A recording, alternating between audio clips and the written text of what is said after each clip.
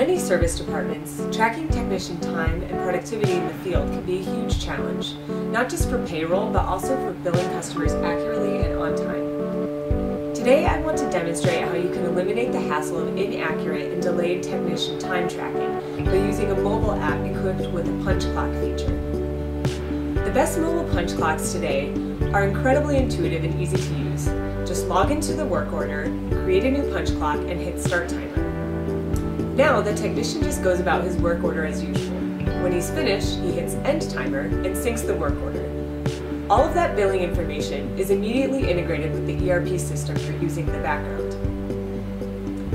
With labor time immediately accessible after a tech closes a work order, you can speed invoicing and eliminate the need for duplicate data entry.